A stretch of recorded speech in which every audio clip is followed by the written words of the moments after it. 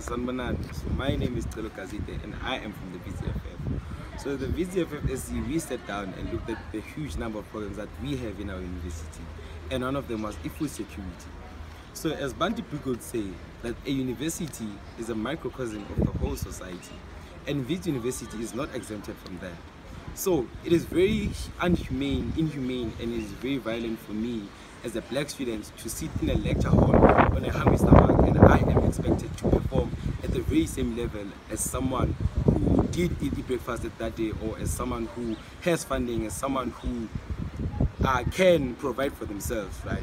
So we have to make sure that all students in our campuses are fair. Whether you have funding, whether you're from a poor background or any conditions, we have to make sure that everyone is fair so that everyone perform at their best level.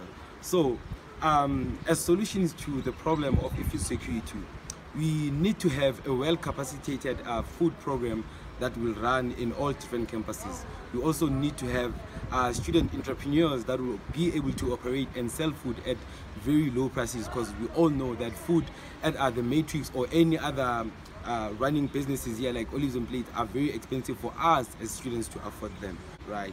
So, and all of this can be achieved only if we can be in power. Thank you.